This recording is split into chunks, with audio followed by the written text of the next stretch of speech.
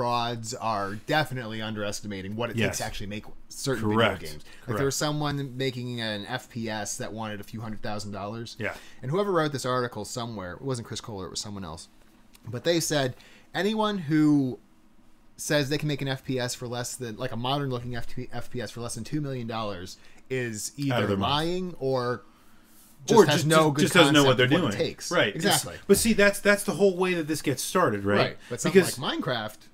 Yeah, absolutely. Well, that's so novel of an idea. Right. It's so disruptive. It's different. It's like Steve Jobs. Is that what indie games have to be nowadays? If it's not, yes, the prettiest or nicest looking thing like Call of Duty or Modern Warfare, does it have to be different in order to set itself apart? Yes, you can't have a bunch of Mario clones. I think it does because, and that's again where the industry and the marketplace takes over. Like Zombie Gadget just said, right? They tend to experiment. It's an experiment, and that's the thing, guys. You know, think about it. When you have the reason the monolithic publishers become really big is because they make really good decisions. Because they go out there and they vet the people that they're trying to pitch them games, and they go, "You guys are idiots. We're not making that game." And then they look at somebody else and they go, "That's a really awesome concept. We'll make that one." And all of a sudden it becomes a million seller and they've made a ton of money off of it, right? So the process of Kickstarter being overwhelmed by a deluge of all these projects that don't make any sense is not surprising. No. And see, that's something... There's nothing to vet them out, right? Well, especially since, it's the people that vet them out. You would hope, right? But at the end, though, I would argue that it's the concept that makes something win. Yes. It's not that the people, want to put up money for something. But so to say that an indie game to be popular needs to be different is I don't think saying anything. Well, newer. Let's not say different. Let's say novel. Innovative. Novel works because so it's interesting because of how many 2D side-scrolling indie games there are. For example, I played Shoot Many Robots. Okay. At PAX East. Yeah, that looks like fun. It's a fun game, and it's got some novelty to it. It's certainly not the first side-scrolling shooter that I've ever played in my life. Mm-hmm. I played Contra. I've heard of that one. It's a good game. Yeah. Right. But so it doesn't reinvent the wheel. It just takes it has some novelty to it that is I would say unique among its peers, and it's so unique. And by the way, it's not so unique that it doesn't work. It's so unique, and the concept works so well that I think it's going to be a very popular game. So I don't think it's anything groundbreaking to say that something has to be novel, or more likely than not has to be novel as an indie game to be noticed. Yes. But flip that around. Do you see a lot of these indie games that do get noticed if they were released by EA? Yes. Or who knows, Square Enix or something like that. Yep. Do you think they would be as well loved? No. If Minecraft in its exact same form was released in its initial form when it got really big, essentially a beta, nothing like it is now. Well, companies don't release games like that. No, but regardless, that's when it got big. That's when Notch was bringing in hand over fist. Which is another interesting story. At that point, in beta. Not even beta, but regardless. It's a good Let's question. just say beta. It's a good question. If EA released Minecraft beta under the EA name, would people be going crazy over it? So I think people would still be going crazy about it. I just don't know that it would have the same cachet that Minecraft enjoys today. See, I'm thinking what Vulcan Assassin is thinking is that if EA released Minecraft, people would have been looking straight at the graphics and saying, "Man, EA can do better than that. That's crap. I'm not even going to play it." But guys, look, I agree with that. I get what you're saying. I think there's a lower standard for indie games because people realize of course, there has to be. Otherwise, there has to be because they can't compete in terms of pure man hours. Right. No. To make these games. No, and they have very small staffs and things like that. But I think it is more important to look at something like Minecraft and say the premise is so good, the mechanics are so good, the game comes together in such an awesome kind of alchemical kind of way that no matter who publishes the game, now realize it would be very different because EA would never publish the game until it was done. So Minecraft didn't become a new release until November, right? Minecraft was released as a game in November. Would it become as popular as it is now? No, of course not. But it's really apples and oranges. My point is, I think eventually something like Minecraft would absolutely become that popular because the concept is so good.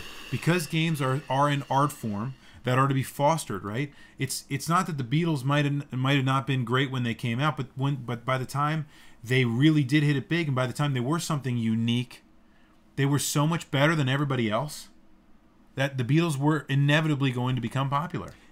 I'd like to think you're right, but I don't think that's fully correct. And so obviously, being such a lover of Beyond Good and Evil, I can't say that to the 100%. If Beyond Good and Evil was released by, I mean, I know it's not his style, but if it was released independently by Tim Schafer next year, yeah, it would probably be hailed as one of the best independent games ever. But but remember, just being hailed as one of the best independent games ever doesn't mean you sell a lot. I bet it would sell a lot more than it did. I'm just saying. Doesn't mean you sell a lot. I don't know. How much has Minecraft sold? Minecraft is an aberration at best. Okay, it very much is. Mark, you're out there, or someone else who knows. How much has Cave Story sold? Or Super Meat Boy? Super Meat Boy is extremely popular. Independent games. Or Braid. Braid's probably done very well. Braid's Psychonauts. So popular just simply because it's been on so many platforms. I mean, you can play Braid on almost anything these days. You might even be able to play Braid on Roku. I don't even know. You can play Angry Birds on Roku. Why not? Another independent. Yeah, there you go. But something completely different. Yep, it is. It's a very different space. The mobile platform is extraordinarily different. It's different. And it's no reason apples and oranges, right? So here's... Regardless. So, but it's an interesting point. So I think whether or not Minecraft will be popular if it was released by EA, here's the enduring question. Mm-hmm. Can independent games retain the kind of cachet they have right now and continue as a business model to continue to be lucrative in the future? Yes, and I'll tell you why. Okay. Same thing, or the same reason why we're here right now talking to people on the internet with, What do you mean? Yes, that's what we're doing right now. I thought we were just taping this. Well, that too. Oh, whoops. Where you can have two schmoes, one of which is half an hour late from his real life job, and so the other one has to grab his wife who's downstairs drinking her wine and petting cats. But at least she was drunk. I mean, yeah, it helped. She wouldn't have come otherwise. Well, I'm perfect. She cursed a lot. It was perfect. No. Oh man. Well, then people didn't get their money's worth. My point is that anyway, you got two schmoes that can do this and talk to people on the internet and be super F minus grade celebrity. Yes. Because of the internet, because of anyone can do anything. Yeah. Because we're all connected. There's less intermediate. And things become mimetic. I get it. I mean, I understand. And so you have something like Kickstarter come along. Yeah. Or Indiegogo or whatever. Yeah. And you can have these projects that can catch fire. Yes. I mean, Tim Schafer is not a good example because he was already well known. And he worked for very, very successful companies that produced under very, very successful publishers. Exactly. If he wasn't with LucasArts, he probably never would have really been known. Correct. Regardless. There are other... Although you can argue... Well, anyway. Well, we could argue that. Yeah, regardless, we could argue that. Kickstarter is still a great platform, especially... At least Tim Schafer shone a light on Kickstarter, and now it's exploding with all sorts of video game ideas that are taking in tens of thousands of dollars. Joystick referred to it as the Kickstarter before Double Fine era and post Double Fine era. It's completely different. Yes, it is completely different. I mean, anyone who... I know, obviously, it's not going to be the case, but anyone who comes up with a great video game idea and gets somewhat far along in development and then puts it up on Kickstarter has visions of, oh man, I'm going to get $2 million. Just like, wow, not Tim Burton, Tim Schafer. Tim Burton.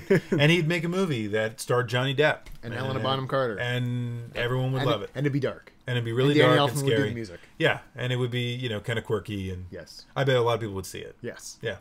Hasn't he made like 20 of those? About. Yeah, 20. Yeah. Anyway. Get a new shtick, dude. Hey, there you go. Wasteland. Oh, yeah, the new Shadowrun game. Although, again, based on a previous license that's already been known. Yeah, that's still a little bit different, guys. So you could like say Miss Pac-Man or Counter-Strike. And right? I mean, those games were very popular and developed independently. And again, maybe Mark could speak to this, but Dre2D2 asks a good question. But is all Kickstarter doing is to fund already established franchises? And then he answered me before I asked the question. A lot of unknowns are lucky to get $10,000 on Kickstarter. Very, very, very true. But granted, that'd be $10,000 they wouldn't have otherwise. But that's my point. If the concept is good and people are hungry enough for the concept, the best of the best rises to the top. And yeah, there's a lot of projects taking... Someone's going to do a Don Cherry video of me doing this. Glun, Glun, glun, glun. I'm going to stop doing that now. Anyway. Yeah, there's a lot of projects kind of flooding Kickstarter right now. Yeah, it is. And not just video games, all kinds of things. But that's going to settle down after this initial euphoria, and I'll tell you exactly why. I mean, Kickstarter, I'm sure, will still be a great platform for at least the next few years, yeah. and the next big thing will come along. Regardless. I think it'll be more like eBay. Like it'll have its heyday, and then it'll kind of... It's still there, but it's few and far between. Like Apple. Yeah, those guys are never going to make it big. Nope. Regardless, if you go to the Kickstarter page, and I read up on this today because I was actually kind of interested.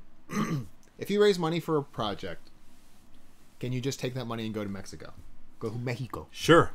No. Why not? Well, you could, but you would be under some legal issues. Well, I mean... Obviously. That hasn't stopped people before. Has it?